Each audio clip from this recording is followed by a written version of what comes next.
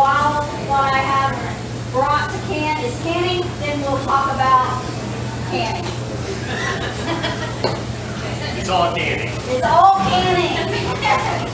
So today we're going to use the Carry electric pressure canner. This, guys, is my favorite invention in the world. I'll tell you, if you small batch can, pressure can, this is a dream. If you are a beginner pressure canner and you have all the fears of the explosions and all of that, or if you're a busy canner and can't stand there and watch the pressure all the time, this is what you want. The downside is it is a small batch canner. That's the only downside to the Carry, is that it is small batch. I'll scream as loud as I can, thank you. Okay, so we're going to use our Carry today. I'm going to talk a little bit about the Carry.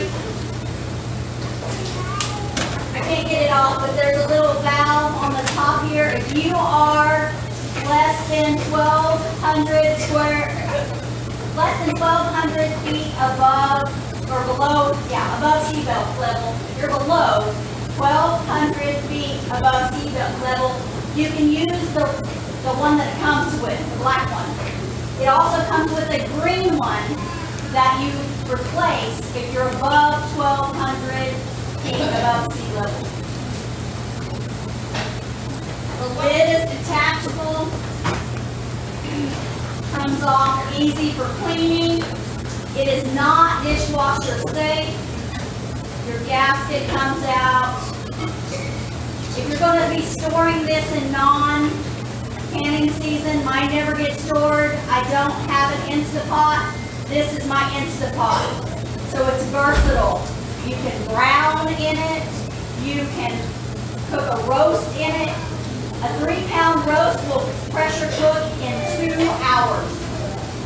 Now, it's actually a little more than that. It's actually closer to 2.5 hours by the time it builds up pressure and heats the meat up where it can build pressure if it's frozen.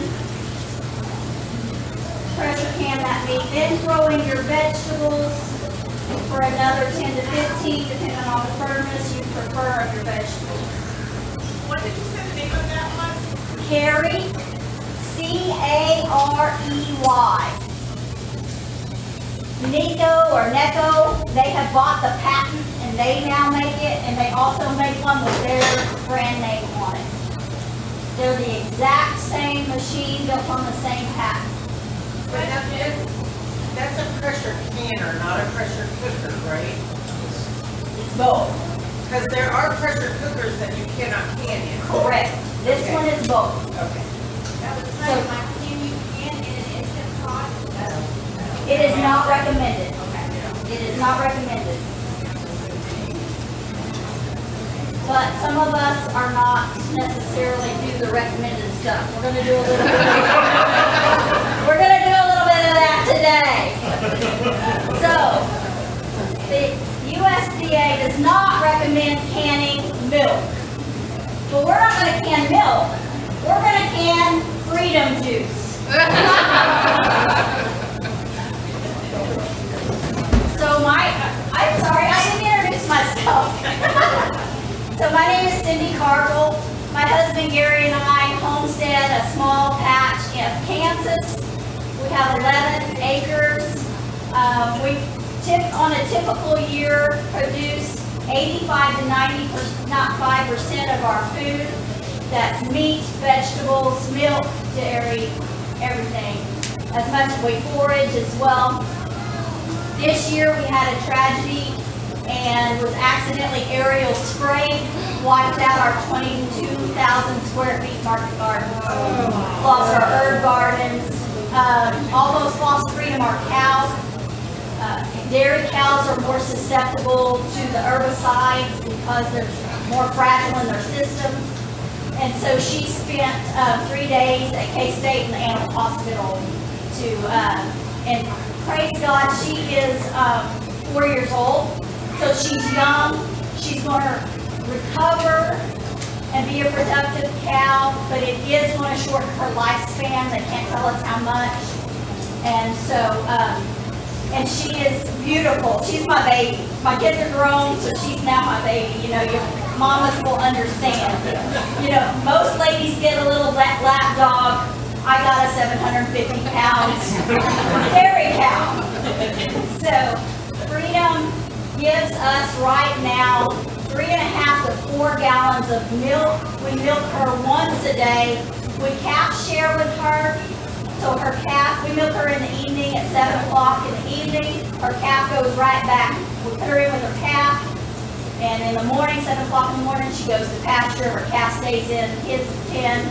And then we pull her 12 hours and milk her. Someone had a question to that? Yes. Freedom is a Jersey milk cow.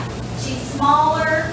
A lot of folks are going to the mini cows to start out with their beginner. If you are a beginner dairy, want to do beginner dairy, I suggest, and you've never had a large animal, I suggest starting with a milk goat. Start with a milk goat. That's going to teach you the basics. You're going to learn, and they're going to not get as sick as fast. I mean, you're going to have to worry about parasites. They're a little less parasite resistant than a dairy cow. But the milk goats, they're going to be a little more easier to handle if you're nervous about handling a large animal.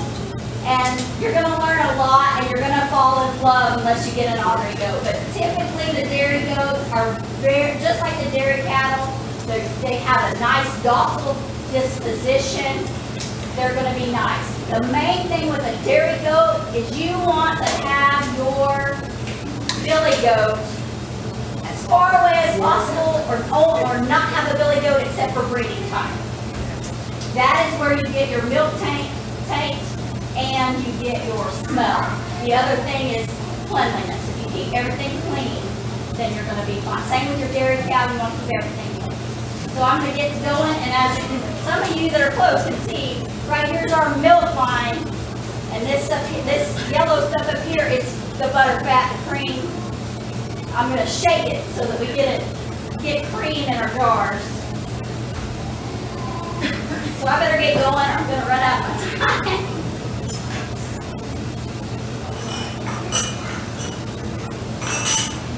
This milk is cold. You need a little more head space. You need a little more space on the top of your jar when you're canning milk because it expands so much.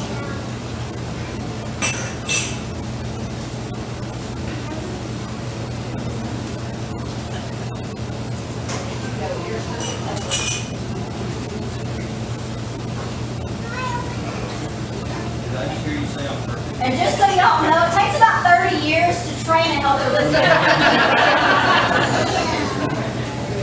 Good job. And a lot of help from the good Lord. Amen. So we're ready. We're going to put our lid on. I'm a bit of a rebel canner. I did pre-sterilize these lids, but you're going to pressure can it anyways, which sterilizes, so, I mean, are we wasting time or are we not? If we for sure get our good pressure on, then we're all right. So I have put water in this canner. Wonderful to this out, just like a Instapot. I put about that much water in the bottom. It has a nice little grate in it. It also comes with this. You've got a question back here? Oh, I'm sorry. That Mexico pot is on sale today on Amazon for $30 off. They must have known you were coming. Must have. Yeah, so make sure it is the Smart Canner. Smart Canner. Awesome. Cool beans. Yeah, I knew I was coming. So, yes.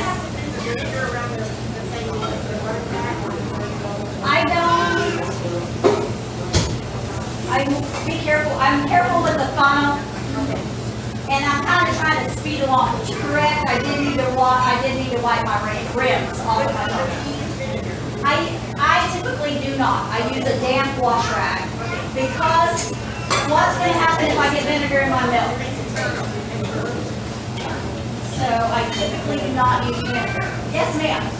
How does the milk taste? How does the milk taste post canning? So when we pressure can it, it is going to taste different. It's going to taste a little more like evaporated milk because the temperature, high temperature, is going to caramelize the sugars in the milk. So therefore it's going to change the color. It's going to be, instead of such a bright white, it's going to be a little more golden, a little more creamy color. And it is going to caramelize those sugars. And that will change the flavor. You got a cup? Do you have a cup? And since I'm starting out with cold, my water is cold. My water is cold. I don't want to shock my daughters. You might bring more than one back. Close my lid and lock it. I'm going to put my vent on exhaust. I'm going to push the pressure cook setting. And I'm going to pressure cook for 2 minutes. And I'm going to press start. Okay, so while that's going, we'll talk. We got 2 minutes. No, it actually is going to, that's the wonderful thing about the carry. It will bring everything up to temperature before it starts to feel the pressure. So it's going to be, 10 or 15 minutes before we get even any steam out the top. Yes, sir. I put 5 pints. It's recommended to only use pints in this or the wide mouth jars. How many of us follow recommendations? I obviously do not, because I can milk that you're not supposed to can in a canner in a small mouth jar. But here's the deal, guys. If our grandmas did it, and if you research and see how I encourage you, if you're canning, don't do the rebel stuff till you're good and comfortable with canning and you understand what you're doing. I've been canning for over 30 years, if you count, helping my grandma and mother growing up. So we're talking close to 40 plus years of canning. So, and I just started pressure canning milk this year, but with my dairy cow and having so much extra milk, the pigs can only eat so much, even though they really like the milk. Yes, ma'am. If you are canning milk, you do need to pressure. You need it to come up to that 200 plus degrees. Whereas it's going to be a little more difficult in your hot bath, and you're going to have to really let it go. Like if you hot bath milk, you're going to have to come to a full rolling boil, and you're going to have to boil it an hour. So you filter it and then you pressure cook it? I filter the milk. After we milk, I bring the milk into the house. I have milk pails, and I have a lid for them. Come in, filter it through a filter, put it in jars. Typically, I do not immediately can it. You can. That's going to cut some of your time down. But typically, it's 7 o'clock, actually it's closer to 8 o'clock in the evening by that time. And I'm not wanting to really can right then. I'm ready to settle down for my day. But you can immediately can it. That's going to cut your times down a bit. But for this, we're going to let this run. It's still doing the little thing, dots going around, so it's still heating. We're going to let it run a little bit. We're going to talk about utensils. Well, probably, I'll take a few questions of why do you want to can? Anybody, why do you want to can? I hate going to the grocery store. There you go. Don't eat your own food. It's your own food, yep. Food security. Food security. You know what's in it. You know what's in it. Anybody else? Can't eat my tomatoes all at once. Preserving the harvest. There you go. So now we're going to talk about benefits of canning. Preserving the harvest. Security. preserving the old ways. Preserving what grandmas and great-grandmas and mamas did for some of us. You know, some of us, we're having to learn to can because it got lost in our family, or they never learned for whatever reason. So, for me, it was, I wanted to be a stay-at-home mom. And I have food allergies, preservative allergies, more than food allergies. I have allergies to the preservatives and chemicals that are in the food. So therefore, you know, what do? We always garden. Even when we lived in apartments, our families were on farms. We would farm on the weekends. You know, we'd go over and they'd give us a little patch to have our garden, and we'd raise our own garden. And Gary's mom was like, Cyndi, if you want to stay home, we got ready to have our first, and I gave up my career. If you want to stay home, you are going to have to learn to can. You cannot preserve, you're not going to have enough freezer space for all these tomatoes and all these green beans.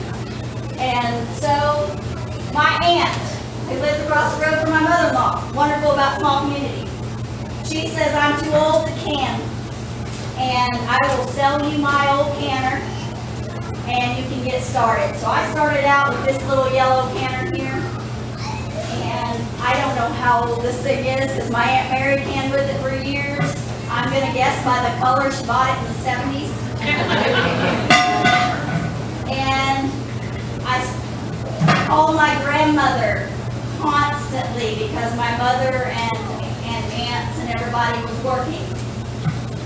And mother-in-law. So I called my grandmother constantly. Finally, my grandmother says, you need a book.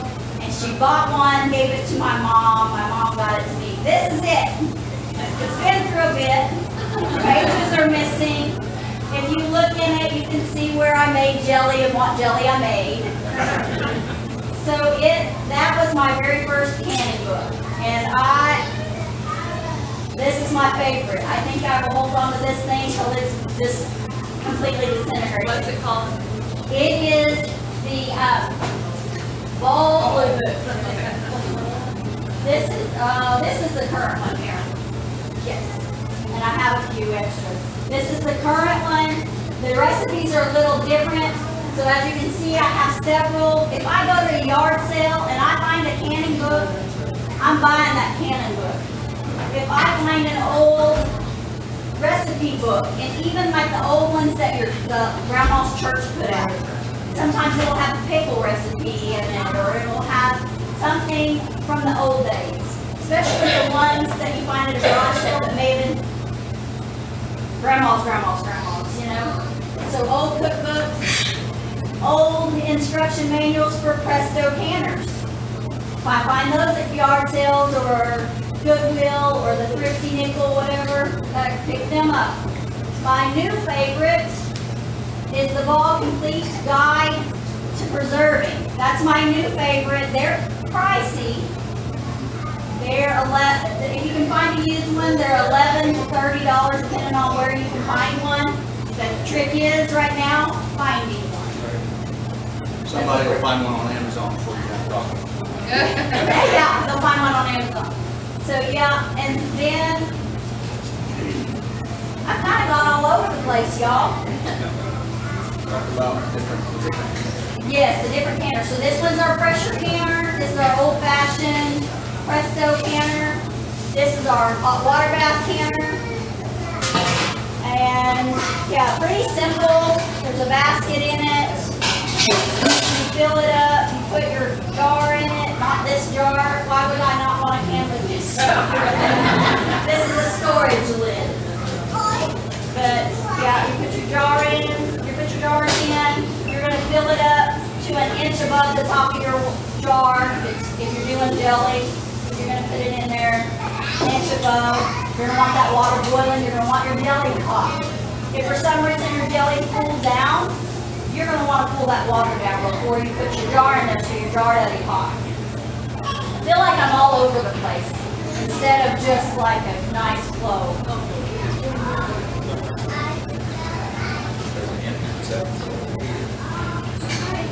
Oh, he found his speaker. Hey guys, I don't have to scream at you.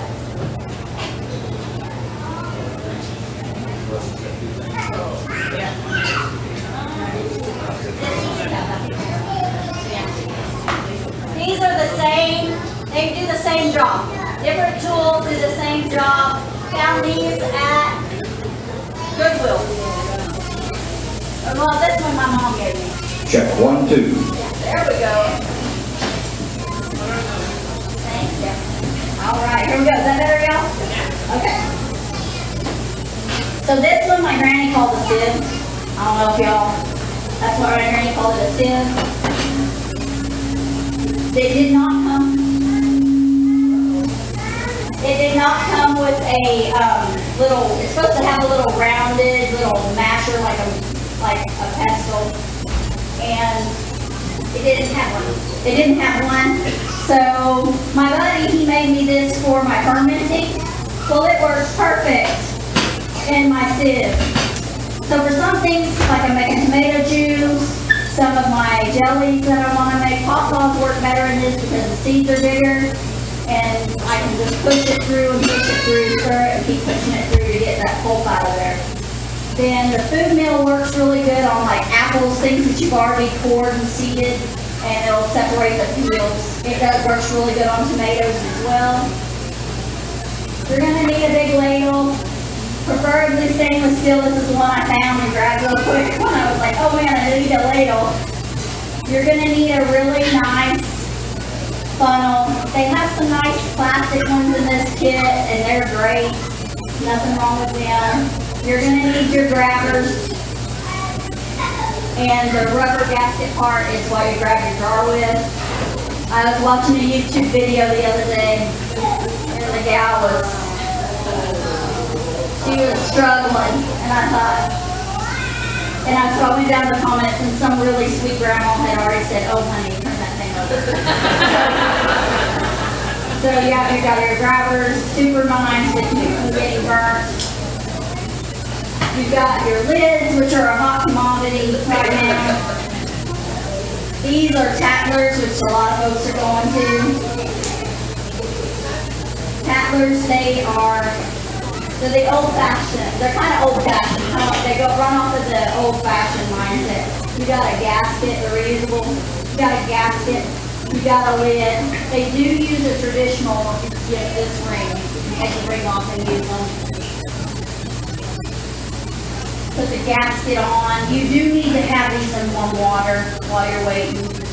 I do not use boiling water, but I do use warm water when I'm using these, so that the gasket heats up a little bit different. You got a little bit of different type of material in this gasket than you do in the flats. So you put these on your, I don't have an empty, put those on your jar. You put your ring back on the top of it. It's going to work just the same as this, as a regular flat, only you're going to have 2 pieces to that. You're going to have 3 pieces to your lid instead of 2. Is the white part, is that glass or metal? It is plastic. They are the BPA-free, or BPA free, so you don't have to worry about that. But it is plastic. I'm a little addicted to that coin, that little pink, little whenever, These, how you test them, is you pick up your jar by or you don't have to pick it up, you can just kind of pull on this a little bit and see if it seals. I have had these unseal on me for prolonged canning. So things that I've had in for a while. Part of that though, I think, was where our air conditioning in our house was, we couldn't control the temperature well in our home, and so there was a lot of fluctuation, and I think it just was hard on the wood. I usually use these mainly now for storage or for short-term canning. Something that's going to be a little while. Something that's going to be, that I'm going to have canned for 2 or 3 years, which a lot of folks are misled by the 18 months. That is not how long that you can keep it. That's how long they guarantee the seal. That has nothing to do with what you preserve. It has to do with how long they guarantee your seal. So if you've got the right climate control, you're storing this in a good climate controlled area. It's not a high acidic. Your tomatoes are going to be a little more high acidic. They're going to damage that lid eventually, It's gonna take a lot of time, we're talking, 5, 6 years before they start corroding that lid. But I'm seeing a lot of people saying, oh, well, it's only good for 18 months, we gotta use it up. No, honey, that's your guarantee for your steel. Another safety issue I see, you see my jars have rings and on the lids, and these are canned. That's for transport. When I am storing my canned goods, I do not leave the ring on. Fun fact, if that ring is on there, the purpose of that seal is to release if pressure builds up or something happens and you didn't get the bacteria killed. That job of that is to break that seal. It'll pop. If it doesn't, the jars will explode. When I was 13 years old, stayed this summer with my grandmother, and at that time my granddaddy was still alive. They lived down by Houston, Texas, in the heat. My granddad made salsa while we were gone to town and had a day trip and went to town and went to the museum and the park and all kinds of fun things. We came home and he had the kitchen completely cleaned up. Everything was put away. My grandmother was very OCD, and that is not kidding. She was very OCD. She was pretty excited that he had completely cleaned everything up. She was very concerned that he put the jars away. I like to keep my jars on the counter for a minimum of 24 hours so that I can watch them. Then when I put them away, I'm inspecting my jars at least once a month. I want a visual on as many of my jars as I can to watch for anything in case there was a mistake, in case I made a mistake. In case the carry I don't worry about so bad, but my pressure canner, I worry a little bit more about, like, well, did I remember what time I started that? Did it maintain pressure, or did it fluctuate?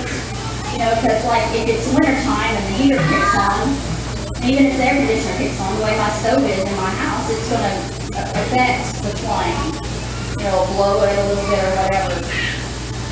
So you want to store those. Long story short, my grandpa put the jars in the spare bedroom closet like he was supposed to do, and then about 2 weeks later, whenever it was 118 degrees and the air conditioner couldn't keep the house cool, in the middle of the night, we got pepper sprayed.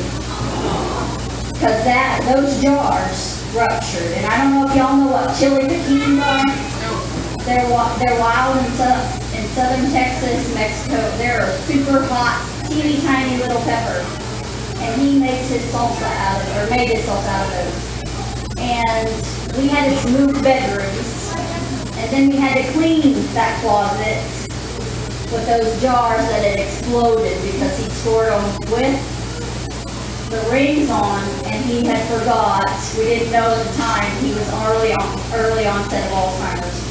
So he had not water bathed his jars. And so the bacteria started to grow, pressured up, jars exploded because they couldn't release the lid.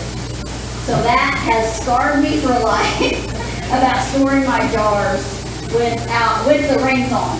Yes, ma'am. When you inspect your jars once a month, what are you looking for? I'm looking for air bubbles. I'm looking for bubbles.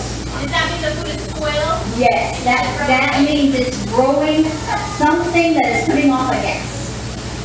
Whether that is the vegetables themselves just breaking down because they're going to release carbon dioxide. So that's what I'm looking for. I'm looking for bubbles. At that point, when you throw them away? Yes, ma'am. They would go. They wouldn't even go to the hall. They wouldn't even go to the hall. They'd go in the dump somewhere. Is there any other signs that you got a bad back? A white film sometimes on the top. Now that's not going to be true with jellies. That's going to be more like, that's what I'm going to be looking for in my tomatoes and my green beans. A white, a black, or a gray, green. That's what you're going to be looking for in your tomatoes and green beans. So let's see, where was I? Oh yeah. So storage, I'm still on storage. So storing, one layer of jars, I do not double stack my jars when they are stored, because that's also gonna keep that lid from popping if it needs to. That's pretty much the safety on storage. Now, I do have a double pressure canner it's green, it's this canner, only it's green and it stands this tall. And you can double stack pipes in it. So it has two of these. One goes in the bottom, you put the water in there. If you are double stacking, you need to put more water. So you're going to put a couple of inches of water instead of about an inch. And then you put one down on your first layer of jars and stack your second layer of jars. That's going to be fine in your pressure canning. I've got mine. When you store your pressure canner, you want to take all of your gaskets out of it. You want to oil them with mineral oil. You're going to have the little rubber stopper at the top. It's going to vary depending. I noticed my friend had an American canner and it looks a little different than mine. But you want to oil those. That is going to protect your gasket. Otherwise, you're going to need to replace your gasket every year. And when you order, for Presto, when you order a gasket, they send you a new stopper, and I go ahead and replace that. If I have to get a new gasket, I replace that. These last me around 5 years because I oil them. If I pressure can a lot of tomatoes, or high acidic, then I will clean this with soapy water and I will oil it. Just to keep it, I want to keep it limber. I want to keep it, I want to keep it limber, I guess is what you want to say. But yeah, So then when you rub it with mineral oil, do you wash it off? no, No, you just leave it fine. I don't. Okay. I just leave it, it'll soak it up. Okay. It'll soak it up. I did it with mineral oil yesterday, and there's hardly any oil on it now, which tells me since it's been in storage, before I put it back in storage, I need to do it again. If you do think you have too much of a residue on there, you can take a paper towel or a cloth and just wipe it off. Okay. But I wouldn't use soapy water because that's going to pull it out. Okay. And so, I guess, hold this for a second. When I store my canner, I store it without the lid, without the ring. For many years, I stored it upside down because that's what my mother did. And as you can tell, that's what my aunt did, that's what I did. And so it's taken the paint off. A little more wear and tear. There are little, you gotta look. Yeah.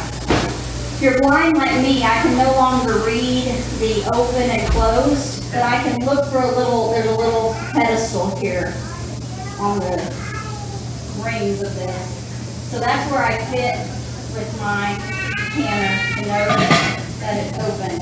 So now I store it like I should have to begin with, like that, but I don't have the gasket on. Because heat and pressure changes, that can seal. And they're hard. You're going to break your handles off trying to get it open, if you ever get it open. We're venting now. I'm going to let that vent for about 3 more minutes, and then I'm going to flip it to close and let it pressure up and pop the little stopper up. So I'm going to put this together for you. So basically, I'm going to put this, it's got a little stopper thing, put it in the top, get ready to use it, put my gasket in. There's a nice track that this goes in. It comes in and out super easy. And you can just clean these every time. You don't have to clean them after every canning, but if you want to, it does not hurt it. You just want to make sure you mineral oil it. So we got that on. Sometimes they're a little loose when like this one has shrunk a bit. I've got it in there. I'm going to pretend I'm canning. I'm going to put it on. There should be a little arrow here that tells me that it's open. We're going to pretend I got jars in here and I'm pressure canning. I've got my water, an inch of water in there. I'm going to close it, and it's pretty stiff to close. I'm going to do just like this. I'm going to put it on the stove. I'm going to let this heat up. It should already be a little hot if your stuff is hot. If you're cold like this, I start with cold water. If my Green beans are hot packed. I'll tell you, I don't hot pack my green beans, but I do pressure pan them an extra 5 minutes. So you're gonna put those in there. You're gonna close your lid down. You're gonna turn your heat up. You're gonna allow this to vent for 5 minutes. You want to steam. You want to hear it and see a stream of steam for about 5 minutes. Then you're gonna put your weight on, and you're gonna watch your gauge.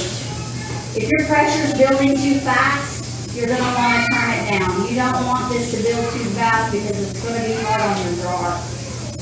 Glass is always in a liquid form, even though it doesn't appear that to us. So it can break those bonds if the heat changes too quickly and shatter your jar. So you're going to let it come up for green beans, 10 pounds of pressure.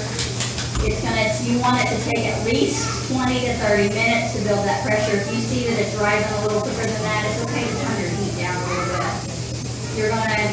I'm gonna have about a medium flame or medium setting on my electric to get to that point, get to the 20 to 30 minutes to build my pressure.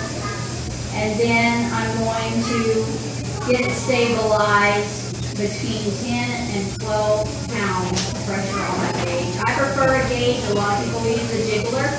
My hearing's not real well, so I don't register a jiggler very well with my hearing being bad.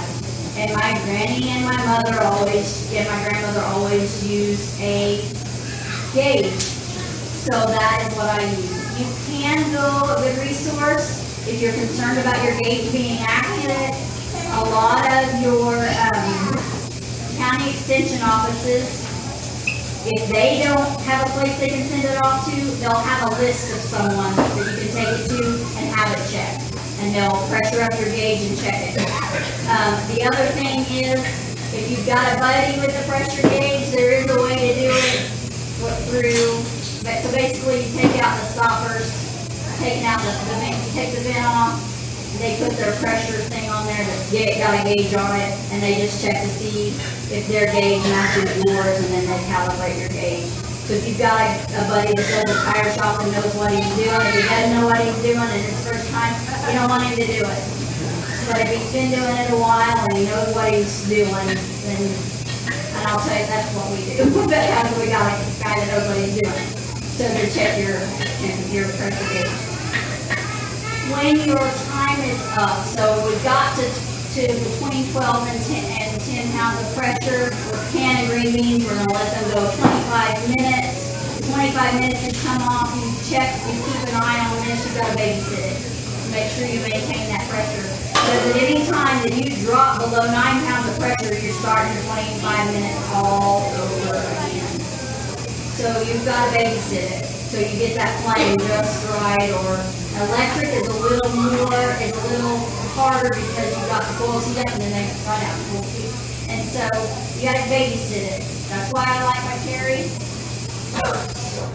That's why I like my carry. I'm going to flip that over. It's going to beep at me in a minute whenever it reaches pressure point, and it's got its interior gauges and everything. This doesn't. I got to babysit it. I got to be on it all the time. And with my AED, it's very difficult to do because, oh, the laundry needs changed over, or hey, mom, the cap is out, or whatever. So your explosion concerns are going to be those points. Oh, the cap is out. If the cap is out, you have to leave your canner, turn it off. Just turn it off and walk away. You can start it over. You might have mushy green beans when they're done, but it's more important to get your cap up so you don't get hit on the road. But anyway, beat that me. So our 2 minutes is going to start now. And you're going to turn that off. Okay, you're going to turn that off. You're going to let it completely pressure down until this gauge says 0. You're going to let this thing set an hour or 2. You're not going to touch it. You're going to move it off the stove. You're going to leave it. Because even moving it from one burner to the next, you can knock those jars over. You can drop it and burn yourself. You just leave it. You turn the fire off and you leave it for a couple of hours. Then you're coming back to it. you're gonna make sure first off that this little there's a little rod in it. You're gonna make sure it's down. Make sure this is set 0, and then you're gonna take your weight off first. And you're gonna walk away for 5 to 10 minutes. And then you'll come back, and you're gonna carefully open your thing. And you're gonna, if you hear shh, or back off. Same thing I did here one time. So yeah, we'll lift it up, and our jars are going to be hot. We're going to have our countertop protected, and we're going to pull our hot jar off. And we're going to set it there. If you, at the point of your canning, see how my ring is flopping? At any point of your canning, if steam is coming out anywhere but here, or in this middle little part, if you have steam coming out here, you don't have a good seal. Your gasket got misplaced like that one did, or whatever. You're gonna turn it off. You're gonna walk away from it for an hour if it's been pressuring. You're gonna come back and do our safety measures of taking the lid off.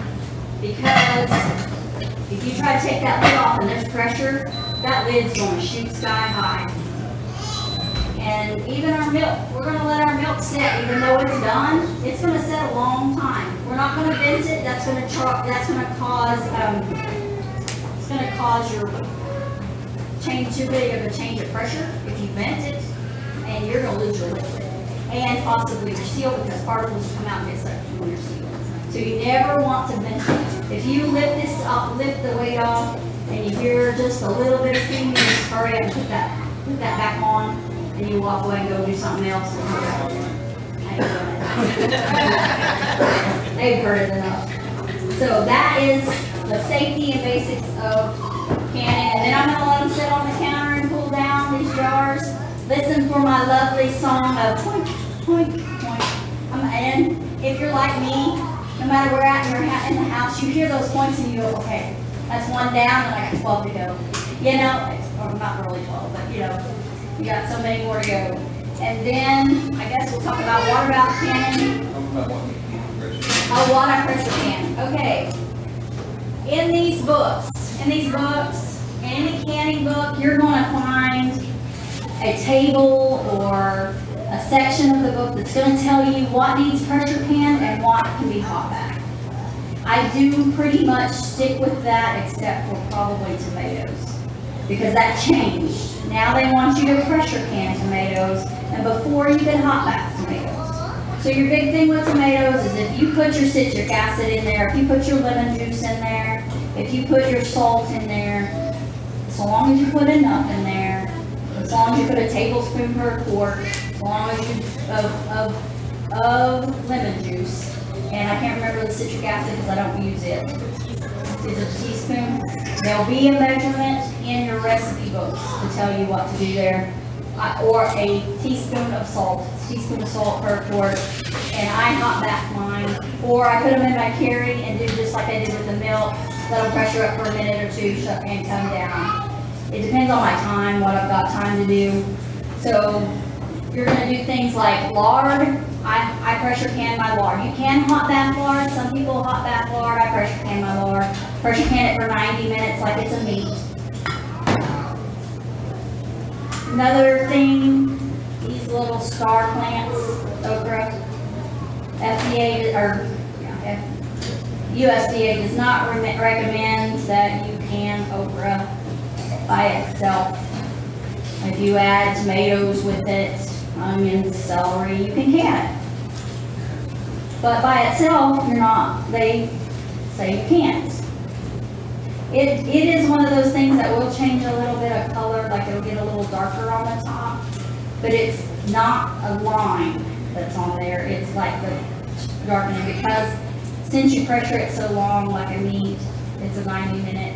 You do get a little bit of seepage of your fluids, so I do leave it a little extra headspace.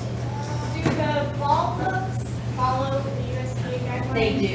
Because my ball book has a recipe for, well, not a recipe, but instructions for canning okra by itself. Is it pickled okra? No. It's by itself. Yeah, Praise by God. itself. Is It's it got a old? big ball book. Oh, what do you use that? What Pickled okra. Okra for. Okra. How did you? I thicken, it's great to thicken soups. If you want to thicken your soups naturally, like we put it in vegetable soup. My grandmother used to can a gumbo base, so it was a whole lot of spices, and I don't know a recipe, but it had a whole lot of spices and celery and carrots, and not carrots, I don't remember, celery and onions and peppers and stuff in it, and she did a gumbo base. So basically it had even her filet and everything in it, and it didn't have a roux, of course. She made her roux, throw it in, bring it up, and then throw in her shrimp. And she did that. I do something similar with just use tomatoes and onions and peppers for like a soup base, or it's really good for a chili base, but when I do the peppers and onions with it. But it's a nice thickener if you're trying to avoid corn products. If for some reason, you don't want to use cornstarch. If you're trying to watch your sugar levels, cornstarch is only it does have a glycemic point, so you're gonna have to watch it. And self-sufficiency, I like anything I'm not gonna have to buy something. What just looked like it would be? It sounds like it'd be gross. That's why I would ask what you. Actually, it's not gonna be. It's not gonna be gross. No, it's gonna fall apart when you add it. So it's pretty, I've canned it, so you can even see in this jar, it's already started to disintegrate a bit. So you don't even, you're not gonna have very many even whole chunks. And the sliminess is gonna thicken, it's gonna react, I don't know the chemical stuff, but it's gonna react with especially tomatoes in that soup, and it's gonna thicken it. And it's not gonna be the slimy. Now, if you feel that it is too slimy, back it off. Don't put as much in, put a couple to it. Crazy how I. Yeah, so you can use it for national thickener. I've got a friend, she drains it, rinses it, batters it, and fries it, deep fries it like she does her okra instead of freezing it. I think I probably pressure mine too long because it's falling apart by the time, a lot of it is by the time I'm done with it. So chicken meats, got deer here. This is my chili base for deer. It's already got some of my seasonings and stuff in it. Squash, another one they say you can't can by itself. You can pickle it, vinegar. This is broth, canned broth, chicken. I've got beef broth, and I've got cabbage that I pressure can, and the milk, of course. And over here we've got our pickles, jams, and ketchup, our hot bath. Your books are going to tell you with their recipes whether they need pressure canned or hot bath. And hot bathing, I think we covered this. Hot baths, you want boiling water and hot. If your stuff isn't hot, then have your water you want your water around the same temperature as what is in your jar, so your chocolate jar. And then you can always bring that all up on the stove. And then your time counts, not when your stuff goes in the canner, but when it returns to a boil. That's when your time starts. You want that at least 1 inch above the top of your jar to water bath. You're good. Okay, 10 minutes. Okay, I'm gonna have to hurry up and get done so that other folks can set up. Okay. Yes. Can you use your pressure can or hot? On that? Yeah. You can. How would So you just pretend that it was this. You would make sure that you did not put this on. So you would just cover it.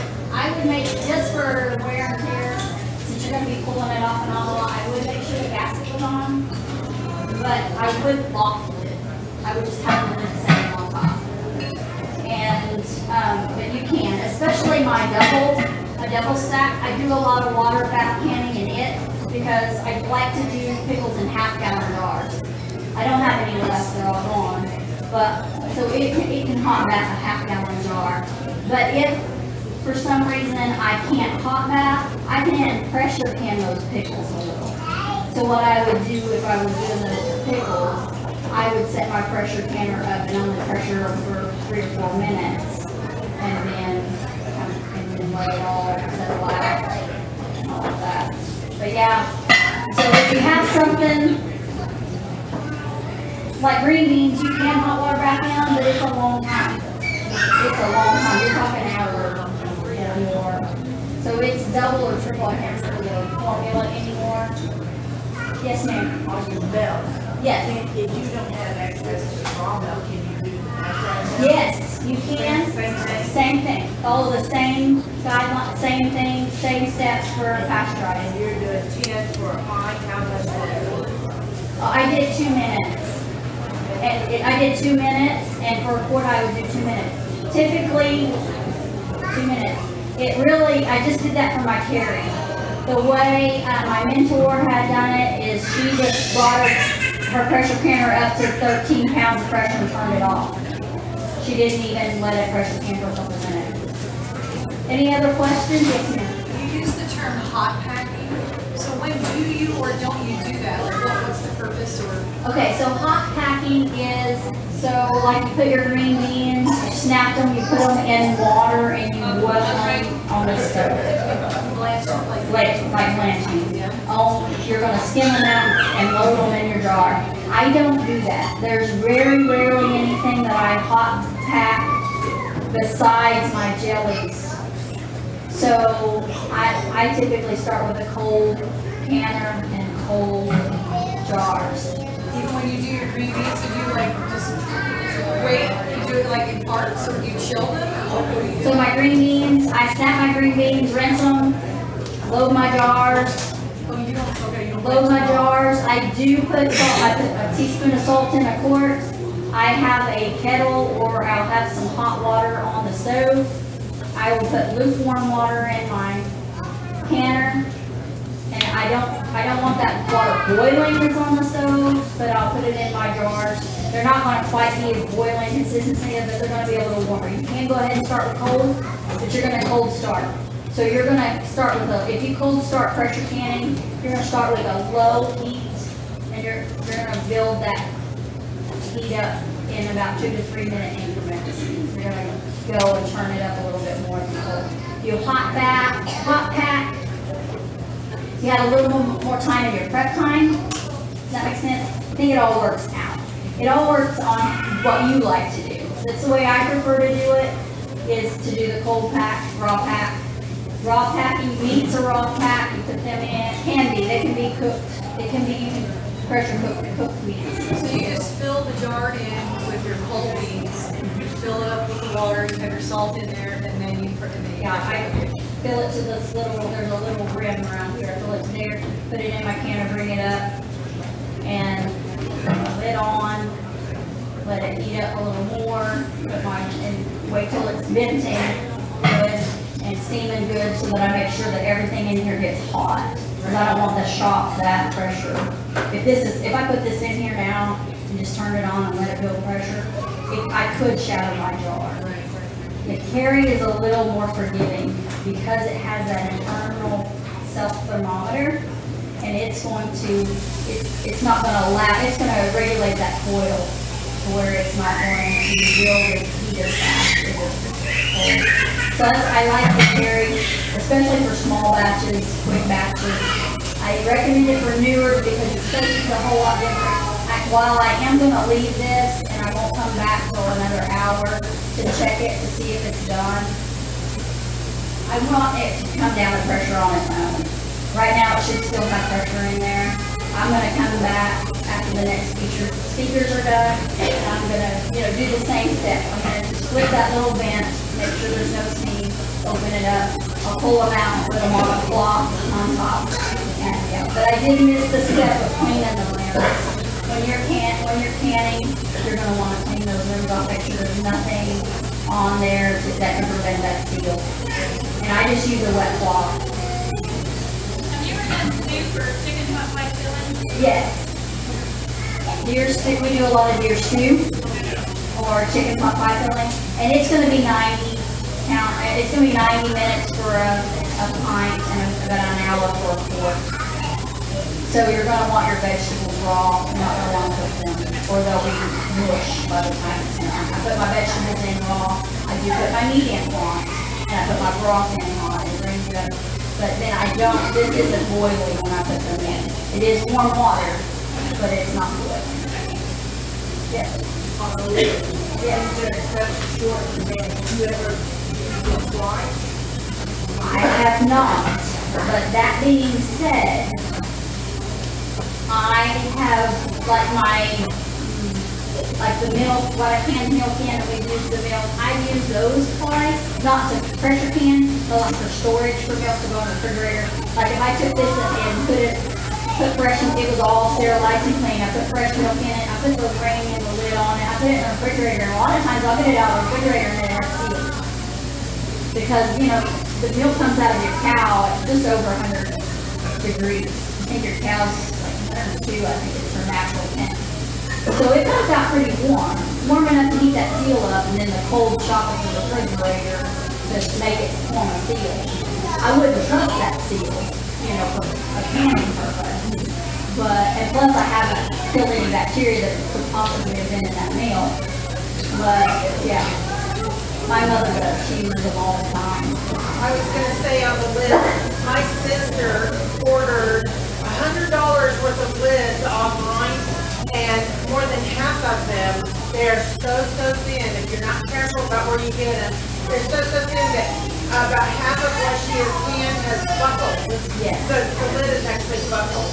The wonderful thing about buying ball or cur lids is if you find a defect, you take a picture of it and you can file a complaint online, and a lot of times they will send you a brand new pack.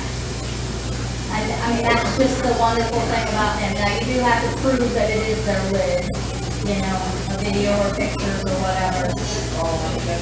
This one's ball, yeah. Oh, yes, the lid does say ball or fur, which I think they're kind of owned by the same people now. But anyway, so that is that. I probably can get some.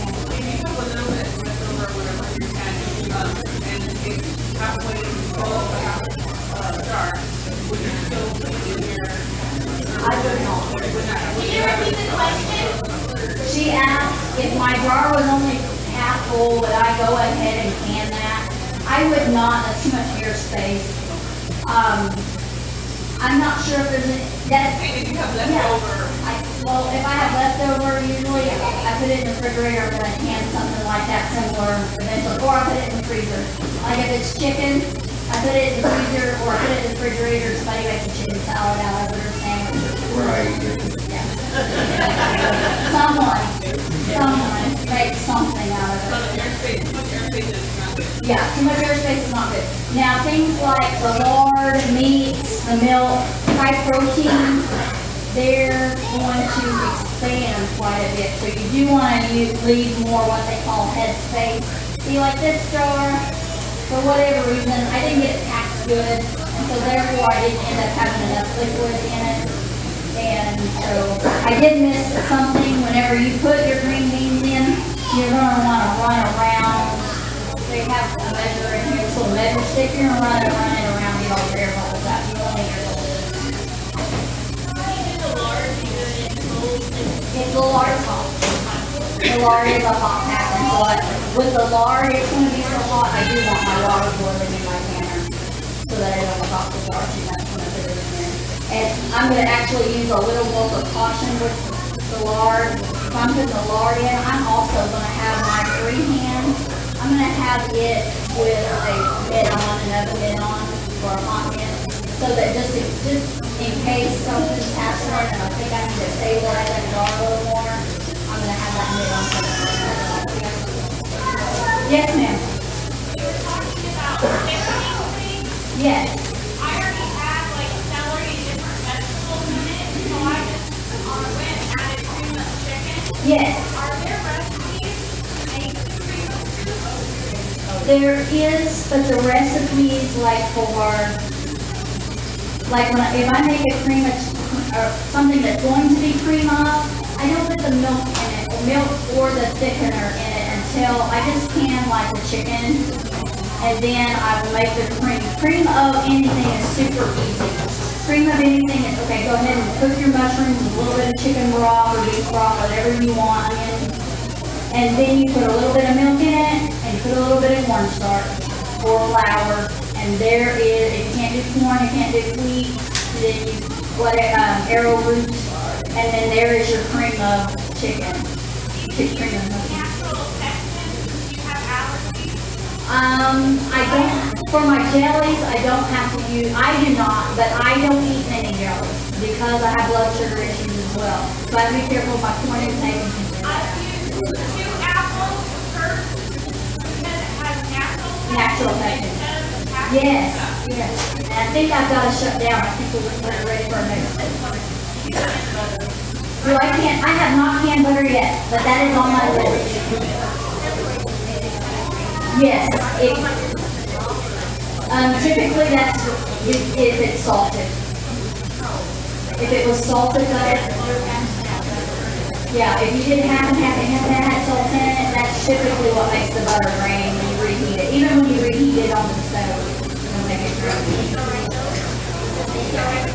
I think it tastes the same. My friends tasted the same. Thank you guys so much.